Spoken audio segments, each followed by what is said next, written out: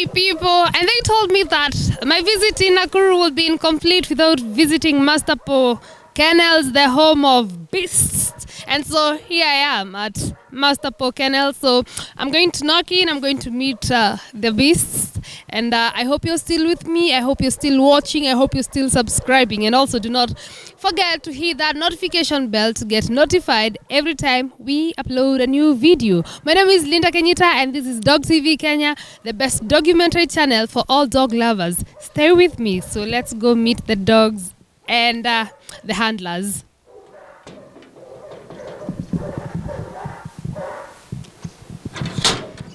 Hi. Hi, hello Linda. Hi. Karibu Master Po Kennels. Asante sana. Lakini kwanza precautions. Okay. Yep. Tunasema prevention is better than cure. Very true. So people, this is happening. We are disinfecting. Against one of the deadliest diseases. So you see, we are disinfecting against parvo because we're coming from visiting other kennels, and most probably we might find puppies around here, and we've been talking about parvo and the things you need to do to prevent your kennel from being attacked by parvo. And so that is one thing. Every time you have a visitor, disinfect. So, karibu sana. As I always say, introduce yourself. Hello. I am Arthur Riwo of Master Po Kennels Nakuru, a dog lover, enthusiast, and a dog breeder. Karibuni hapa kwetu.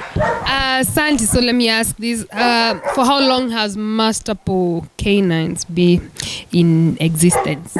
Basically 3 years, because I got my first Master Po dog 3 years ago. That was 2018 in August. Yeah. That was Bully Master Po. So 3 years lifespan. The first 2 years was raising dogs because I bought puppies. So the last 1 year, ndio nimekuwa nikifanya breeding. I've started having puppies. And so I always like to know, like the journey before, like what made you get that first dog, and so like now this is Master Po. I've always been a dog lover. I think it's something I've inherited. Not even I think, it's something I've inherited from my dad. Because all along, my dad has loved dogs. Hata tulipokuwa tukiishi kwa residentials in the apartments, we were having dogs in the apartments. Imagine an apartments of like, I don't know, 200 people, and we are the only residents with the kennels hapo chini. So we had a dog, a German Shepherd, a long coat. And I grew up with the dog. It was called Rex. I grew up with him. I developed the passion with dogs. All through it was just a passion thing, a passion. And then 3 years ago, I just decided to turn it into business. So which one was your first dog? My first dog was named Bully. Yeah, I bought him in Nakuru. Shortly after, I decided to leave work and try something of my own. I decided to try something of my own, like the government is trying to tell people, create your own business, you know. So my first dog was Bully, a Boabel. And my second dog was also a Boabel, Sasha. Yeah. So you love Bobbles, why? Bobbles, yeah. I love Bobbles because of their size. Actually, the first dogs that I bought, they all died. There were 2 Bobbles, 2 puppies. 2 puppies. I bought 2 puppies from a breeder back in Kisumu. And after taking the puppies at 3 months old, I came to realize that I had done so many mistakes because I wanted to breed. I had bought a brother and a sister. The puppies had not been vaccinated. I was fresh of things like parvo. I was just an enthusiast, a passionist, you know. So they both died, but I did not lose the inspiration. I went on to get the other. I renamed them Bully because the first Bully died. So I renamed this one again Bully and Sasha. And we are 3 years down the line. How many dogs do you currently have, and what breeds are you dealing specifically with bobbles, or later have you found other breeds that you brought in? I started basically as a bobble lover. I didn't even imagine I would settle into other breeds because I loved the size. But slowly I got into the Great Danes. I got a female Great Dane. And then I just developed the beauty in the dogs, and that got me into the German Shepherd long coats. And everything that we do is pedigree, you know? Yeah. So all your dogs are registered? Yeah, all my dogs are registered, except the Great Dane, because the Great Dane I bought her a long time ago when I didn't know these things of registration, and I didn't even know there were registered Great Danes around. So let's go, you introduce me to the dogs so that we can have this chat later after I've seen your dogs. Okay. Welcome to Masterpo Canines, and these are our Masterpo dogs. As you can see, the Great Dane, there is a bobble, there is another bobble, there is a solid black German Shepherd, there is a black and tan German Shepherd, there is a sable German Shepherd, there is a black and tan German Shepherd. I think I will just go inside. Okay. This is the Great Dane. She's called Master Pogaya. She's 2 years old. I have nothing much to say about her because she's one of my non-pedigree dogs. Pedigree meaning she doesn't have a known history. So I only know the parents, the father. The father came from Kisumu, and the mother is from Nakuru. Beyond that, I don't even know the grandparents and so on. And this is Master Potokyo. This is a bobble, a South African bobble, a pedigree bobble. Her father is Hore Poseidon, a South African import. And her mother is Acacia Tess, bred from Acacia bobbles from 2 South African imports, Sunjika Sonko and Mighty Maasai. I can go very deep and deeper. She's a, I love her structure because she carries one of the old bloodline, the Cabaret bloodline, and the Gretchen, together with the Vuzlag bloodline. This is Tosland Jojo. I bought this young girl from Tosland Kennels, but she's now Tosland Jojo of Masterpo. My grand champion. Actually, she's the grand champion 2021 of the Bobble Association of East Africa, the grand female. She was number 2 overall, and the best homebred Bobble puppy. Her father is Elevation Casper, a South African import. Elevation Casper is a double grandson of a legendary Bobble known as Groenberg Rambo, one of the 2 times national champions in South Africa. And even more interesting is a mother's line. I owned a grandmother, Alasadrubi Lepiona, who was a direct daughter of Bosvile Groot Coquedor, one of the most agile and good moving bobbles of all time. That's why she's a champion. She has the movement and she has the structure. This is Master Polexi, a solid black GSD. This is Mwari Cheka. Mwari Cheka is a full Serbian German Shepherd. Her father is Blue Boss from House Milesevac, living in Serbia. And her mother is Mila from House Milesevac from Serbia. She carries the Serbian line. She's a shorty, 2 years old, but she's on the lower side, but a very good producer. Look at the pigmentation. She carries the tan. She's one of the top producers of the kennel. The one that I've just exchanged is Vodka Devushka of Masterpo Canines. She's my only short coat and my first registered German Shepherd dog. Yeah. There's always an attachment to the first one. yeah. Because even after I decided I won't do short coats anymore, I just decided to keep her, being the first registered dog. She's a daughter of Athiva and Via and Fika's Faith. Athiva and Via is from a South African import boy known as Zico von Dawendestrasse. We call him the SDR. He's very tall. He's very tall. And this is her daughter. This is her daughter. She's a sable girl. She's called Alicia. Alicia Masterpo is her name. She was bred here and born here. And I kept her from the old litter because I intend to breed with solid blacks to get even more solid black registered and sable registered female. She's my sable and solid black foundation female. She's 8 months old, and you can tell she's already bigger than the mom. I think that is the influence of the dad. The dad is a guy from Kisuma Jams. I think you've been there. Yeah, the sable big boy known as Sabri Zircon.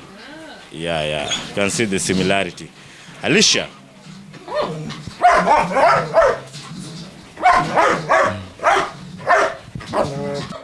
And then just beside us, we have our maternity wing. Our maternity wing is standing just beside us. And in front of us is a female known as D'Souza Queen Master Po. You've been from D'Souza Kennel. You've seen Bendel Nora. She's a daughter of Bendel Nora. And her father is a Serbian import known as Rocky von Brumenland, a 2 times European champion. So she's on her way to becoming a champion. Bendel Nora is on her way to becoming a champion too. She's 19 months now and a first-time mom. Yeah, she delivered at 16 months because the puppy is 3 months old. And this is a puppy.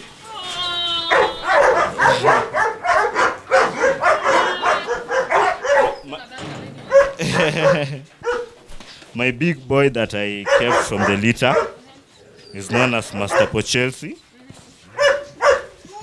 His father is Baron Saj, and the mother is Njeri. We call her Njeri. This is another little guy here. Come here, Bingo. A small breed. Yeah, this is a toy breed. A companion to this, my guy here. Yeah. This is a West Highland Terrier. Many people like to call them the Maltese, but they are not the Maltese. It's not the original Maltese. Yeah. And then on maternity wing 2, we have some Rottweiler puppies.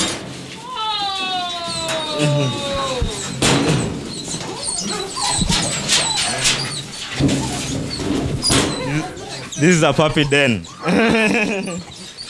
Yeah, I have some Rottweiler puppies. These are East African Kennel Club registered Rottweilers. Yeah, the litter is available. Some are booked and some are still available. Yeah, the father is Johnny Ivor from Kisumu. And the mother is Master Pochop. She's recapitulating after heavy maternity. It was a heavy litter of 9 puppies. And I think we are remaining with 4 or 5, I don't know. Something like that. This is the mother. She's recapitulating after a heavy nursery. You can see. Her head is not that exaggerated. So now, before we move on, remind me his name and curiously, what happened to him? This is a disease. It started as an edema. It has a burning like effect. Huh? So the skin was like dropping off, like rotting and dropping off. That was after a surgery that she had. Yeah, because she had a surgery. She had a blot on the neck. So she's a heavy dog. She took a lot of anesthesia in the surgery, more than was needed, and she was pregnant. So all the weight all the weight came on this side. So the skin developed the edema. And even after healing, the scars remained. Yeah, she's a scar lady now. Now, keeping dogs for the 3 years that you've been keeping dogs, from your first dogs to dying, how has been the journey? The journey has been hectic because I can say because keeping in mind for 3 years, the first 2 years I've just been raising dogs. No income from them that I'm getting, no profits. I'm just using my cash to raise them, keep them healthy, and so that they can reach the breeding age. Because my dogs are breeding dogs, So I bought them as puppies, started them young, raised them the way I desire, trained them until now.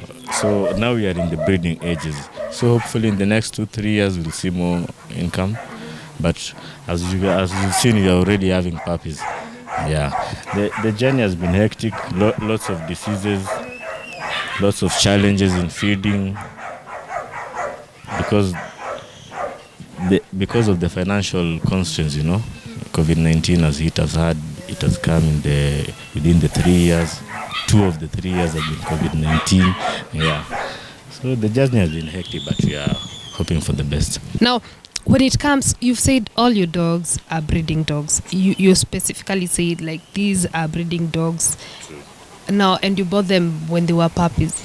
Now, raising those dogs for them to be able to give you litters and also for you to be able to maintain their health and actually be able to, along the way, to nurture them. What is the process now? How can I say like, I want a breeding dog? What's the process, the A to Z of now having that healthy dog?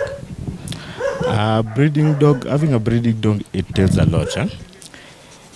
First and foremost, and something that is very key in having a breeding dog is the pedigree. The pedigree, meaning you can have the ancestral information of this dog, all the way down to 4-10 generation pedigrees, whichever you like. The pedigree and the bloodlines will allow you to know which lines are fertile, which lines are not fertile, which lines carry certain diseases, and which lines carry certain diseases. Like the Boabel is a very funny breed. It has a lot of diseases, especially the female. You get the hip you get the vaginal prolapse, things like that are not needed in a breeding bitch. You see? So you have to first look at the pedigree, look at the dam line, look at lines that do not have things like vaginal prolapse, settle for certain lines. So when buying a puppy, first you have done your research, looked at the pedigree, decided on which puppy to get. That is step number 1. Then now comes the challenge of raising the puppy to adulthood. The puppy has to be healthy as a breeding dog. It has to be healthy. Regular deworming. Because mostly the puppies are bought at 3 months.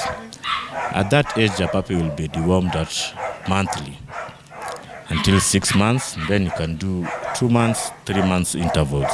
So deworming is very key. You have to look for things like ticks.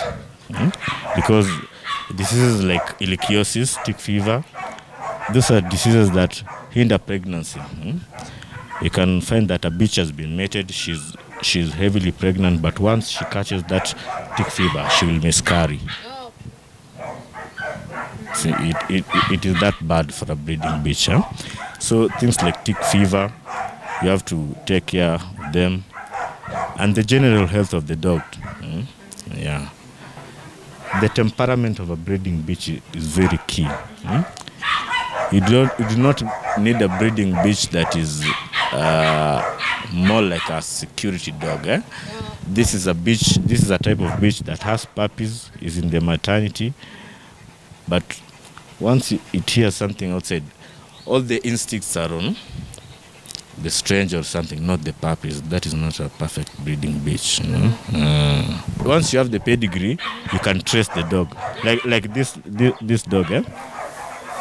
I can jump to the the great grandmother of this dog is a dog named Elbow Winnie, which was mated to Bosvile Groot Crocodile. Because I have the... So a dog like Elbow Winnie, you can go to the internet, look at that dog, search the details, and get to know how the dog was, how many liters it had, was it a good breeding bitch, things like that. So as you can see, we are members of the Bobel Association of East Africa. And this is a Bobel. And we are also breeding members of the East Africa Kennel Club.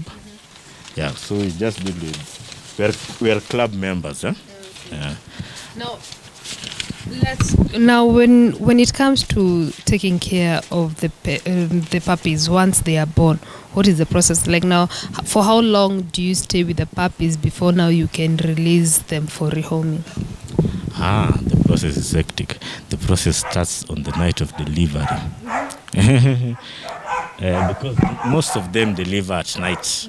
You are lucky if your dog will deliver during the day, but most of them I've seen deliver at night. So you have to be on. You have to be like an helper. You can look from a distance until there are some complications, then you can come in. Like for first-time moms, it can be challenging. A mom can give birth for the first time, doesn't even know what to do with the puppy, doesn't even know to cut the cord. You have to get in there, you have to cut that cord. See, you have to remove that puppy from the sack. Sometimes it is the sack has overstayed, it is out of air. You have to pump the chest of the puppy to try and resuscitate it. So the work starts on day one or on the birth night. After birthing, basically the instincts will kick in. That is where good breeding bitch comes in. The instincts will just keep kicking. She'll clean the pups. Nothing will be major until 3 weeks. Or the mother will do her thing until 3 weeks. But you have to constantly watch. Is she sleeping on the puppies? Is the kennel warm? Is the kennel wet? Things like those. After 3 weeks now the challenge comes in, because most of the puppies start weaning at 3 weeks, meaning they start getting their foreign food, because they have been dealing with the mom's milk. And the mom being fully vaccinated, it passes down the antibodies to the pups. So when the pup starts weaning, it's on our own defense system now. So diseases like parvo now can become a challenge. That is where extra care now has to come in. How your dog's going out, who is coming to your kennel, how secure is your maternity. Now, when it comes to let's say things like parvo vaccinations, when do we start the vaccination? The vaccination, the regimes depends with the infestation of the area. If the area is heavily infested, let's say you had a previous case of parvo, where it is advised to start the regime earlier, 3 weeks, maybe 4 weeks. But if you do not have a case of parvo, the area is secure, you can start at 4 weeks, repeat the vaccination at 6 weeks, then do a DHLP shot at 9 weeks and another one at 12 weeks. And then from 12 weeks, the puppy is ready to be rehomed. So for the new buyer, let's talk to the new buyer. Like now you have to hand over. What advice now from there when I take home that puppy? What do I do? Is there any more? Let's talk rabies, because amongst those 12 weeks you have not mentioned rabies. At what time do I start thinking about rabies when it comes to puppy? Rabies is included in the 12th week. As you can see, we have posters here. We have posters here that we give our clients, master pockets. So once we vaccinate the puppies, like parvo, it has a stamp from the district veterinary officer in Nakuru, meaning a government vet has done this. So it is secure of all the diseases that should be vaccinated. That is parvo, DHLP, and rabies. And DHLP contains 4 diseases, but parvo is among them. So from 12 weeks old, basically, in terms of diseases, nothing much to care about. No, the puppy will just be feeding, good feeding and good care, good feeding and good care. When she was undergoing her medical procedure, she was pregnant. Was she able to carry through with the pregnancy? Did she get the puppies? Yeah, she's one very tough bitch. Our vet surgeon advised us that she could not pull through with the pregnancy. All the puppies cannot make it due to the too much anesthesia that had been administered. And being a huge bitch, she hid that pregnancy very well. We could not even tell that she was pregnant. So since the vet had told us that she was not pregnant, we just decided to assume that way. But the last 1 week, all of a sudden she started booming. Oh. We were like, no, this dog is not pregnant. This dog is not pregnant. The last 3 days, it's not there anymore again. So we did not even take her to the maternity wing. So one evening, as I was sitting outside here, stargazing and listening, just chilling with one of my dogs, I'm hearing a puppy crying. Rushing to the main kennels, it's Jojo. She's delivering. Chop to the maternity. I prepare myself for a long night. She did manage to deliver 7 puppies, but unfortunately, due to the strong medications that she was undergoing, the puppies came out so weak. They died of something that we call fading syndrome. They just failed to thrive. They just failed to thrive. But she confirmed something very important.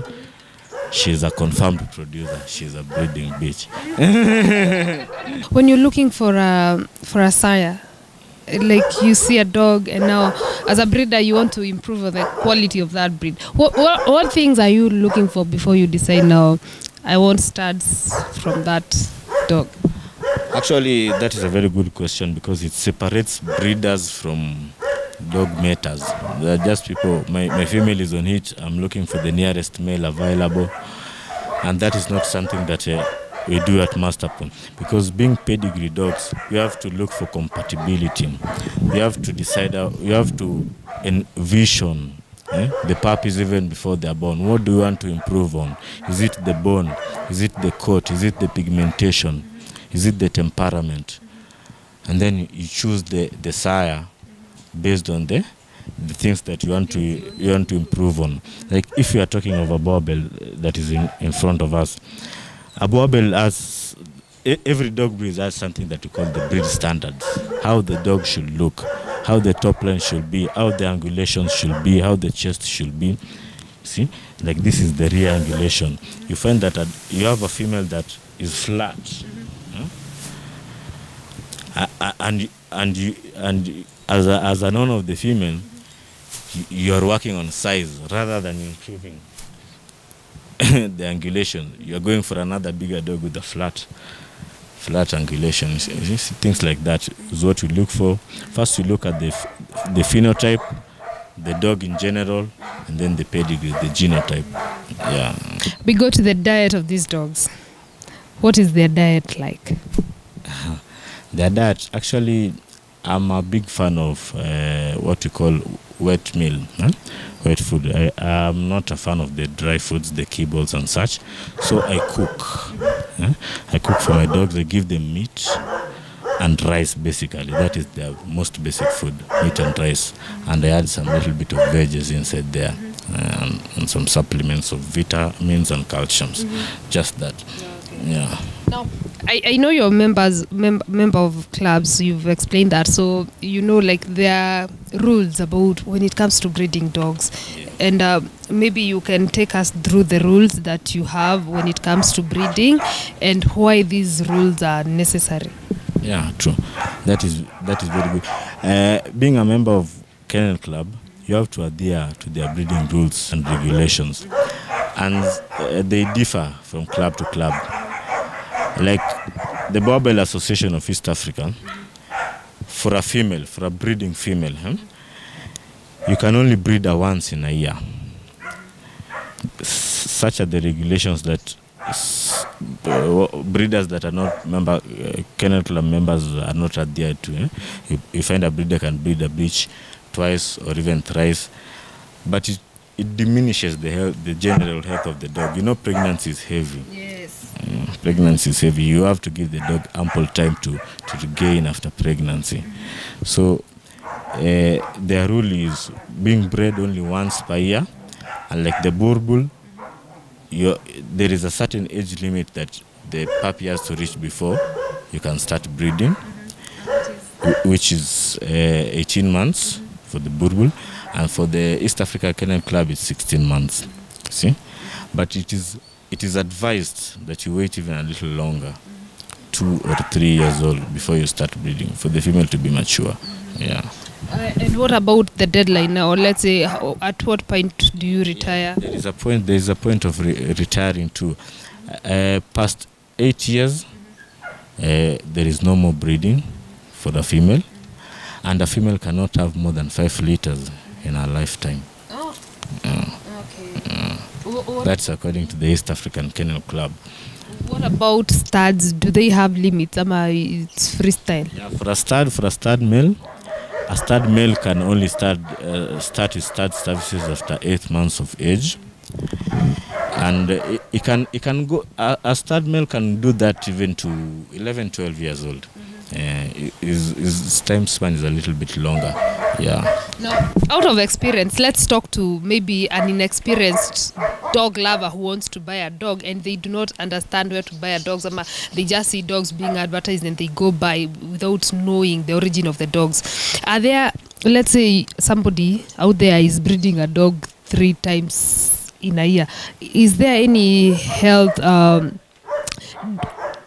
factors when it comes to the puppies and the dogs you're going to acquire?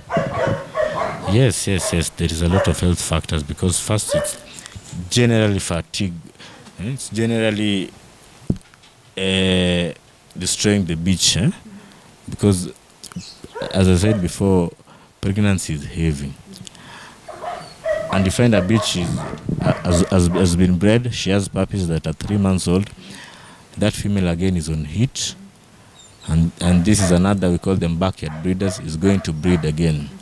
That female has not even recovered. The body has not even regained. Okay, she may be huge, the body may have been regained, but the nutrient-wise, internally, things like that. So even the puppies, I'm thinking the puppies also... The quality of the puppies will diminish. The quality of the puppy will definitely diminish. Yeah. Once you do back-to-back breeding, you find that the second litter will not do as good as the first litter. The puppy will be a little bit ovio. Now, advice to the dog owners now. When you take a puppy home, how are you dealing with it? Have you ever had to... Now, I know it's your first time, this is your first year that you're rehoming puppies. How has been the experience far? What are the feedbacks? Have you had somebody who's saying like, this is too much, I can't, come get your puppy? No, I can't say that, because one of the very key things that we look for in a breeding bitch is temperament. Temperament meaning that puppy can be a companion to the new family, will not be a challenge, easily trainable, will be defensive when needed. So puppies, find most of our puppies are sweet. For those that are sold, positive replies. So I'm also now thinking your target is people who are looking for companion pets, not working dogs. No. I cut across the line. I cut across the line, because whether you're looking for a working dog, I have some working dogs. Whether you're looking for some shorelines, I have them in stock. For companion, the toy breeds, I have them in stock. I think I just cut across the line. So I'm like, if I'm thinking like I need a pet, you just call Master Po. Okay. Now the breeds that you're keeping, why those specific breeds and not any other breed? First, my breed of choice is the Bulbul, and it's the first breed that I kept. I love the Burbull because of its massive size and its protective nature.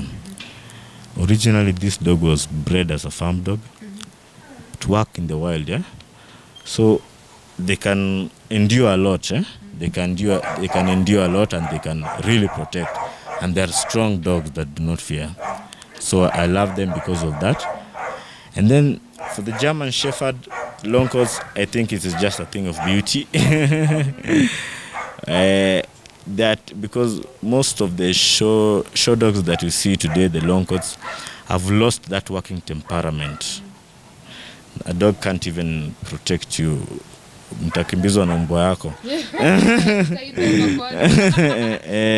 Unless it's a working line German Shepherd, which are the short coats, and I'm not a huge fan of that.